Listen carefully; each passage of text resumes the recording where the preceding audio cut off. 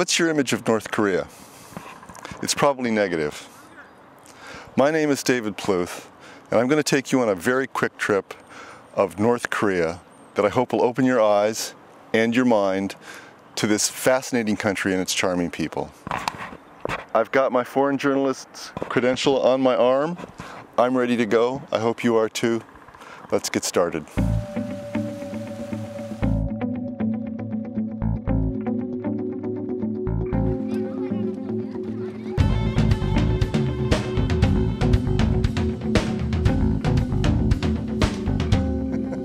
Love it.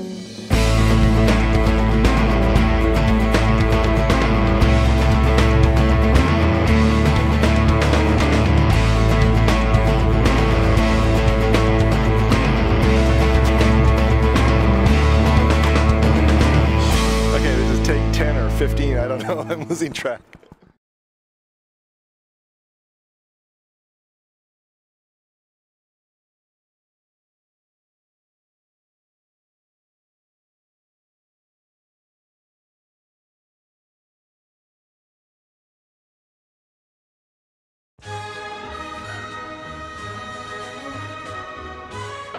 It's my first morning in Pyongyang.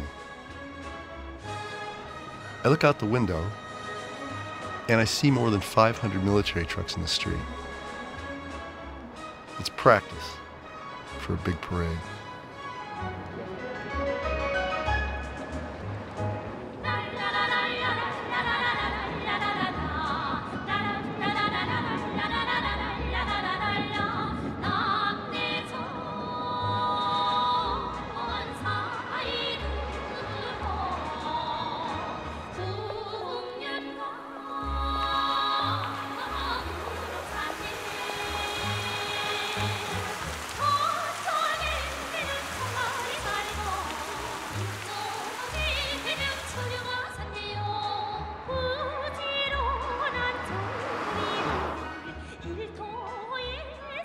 We're gonna go for a ride in the metro. Let's go!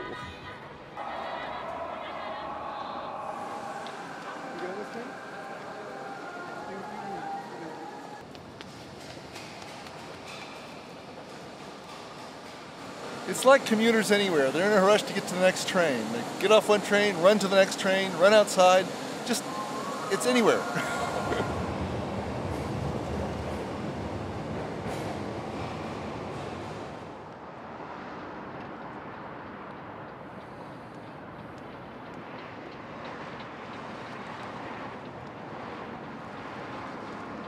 Our first stop is at the memorial statue of Kim Il-sung, known as the Great Leader.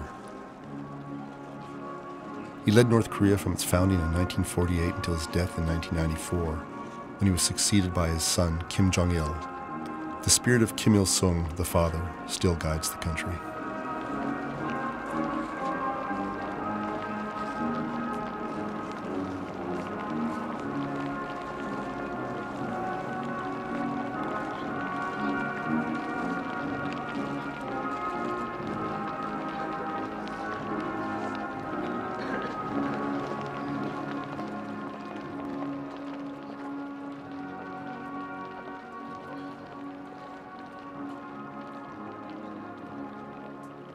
In the entrance hall of the People's Library, we're greeted by a huge statue of Kim Il-sung.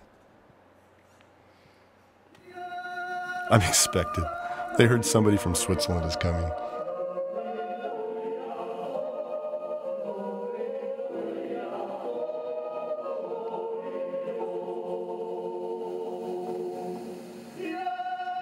The People's Library is a correspondent university for technical and artistic teaching and retraining.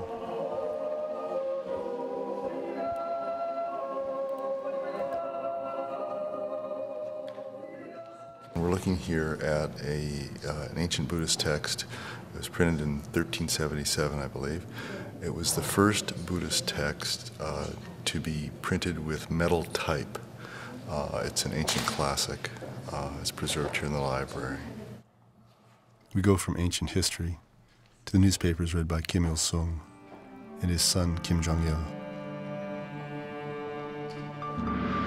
The Great Mausoleum, the huge complex holding Kim Il-sung's body. Cameras are not allowed inside. Kim's political life began just 12 kilometers away from here, in a plain cottage.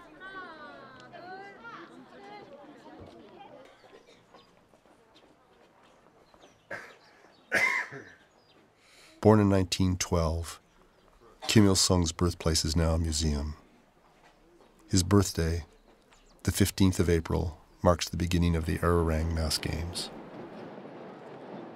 The games are held in one of the largest stadiums in the world, the Mayday Stadium.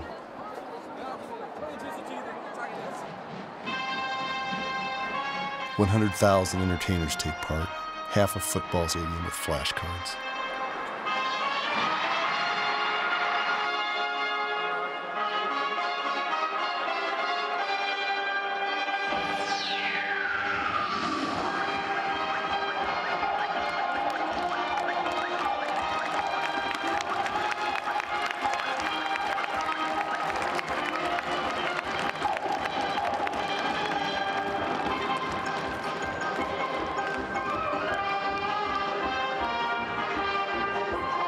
Performance is just amazing.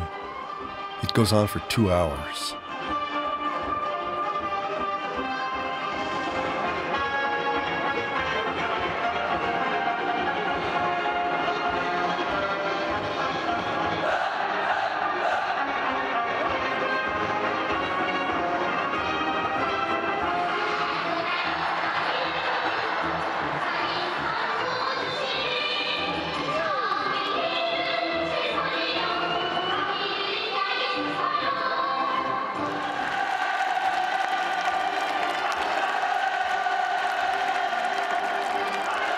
It's like a complete history of Korea on stage.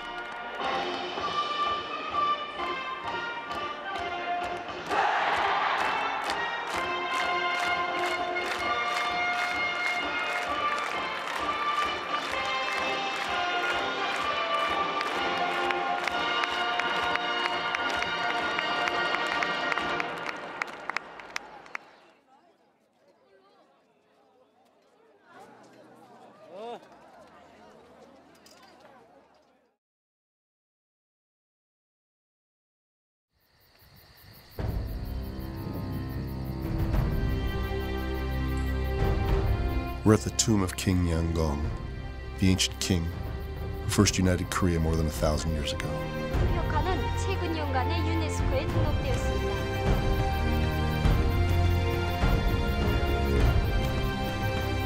He was a strong man with more than 30 wives and concubines. Deep inside his tomb are fascinating historical paintings. I'm told that behind these stone doors there are still 2 steel gates that you have to go through, and there's 30 meters of walking on stone to get to the painting. And we don't have a key, so we're not getting in. But we'll come back and we'll try again. She'll have the key next time. How long will it take us? How long will it take us? We head for Kaesong. 1.5 or 2 hours. Okay, the drive should take us 1.5 to 2 hours through the countryside.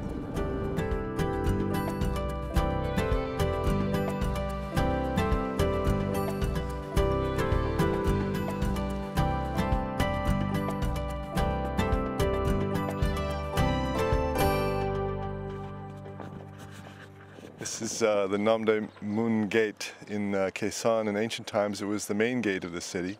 You can see through to the busy street on the other side. We're in a major circle in the town. Lots of traffic here, as you can see. It's a nice gate. It's very beautifully made.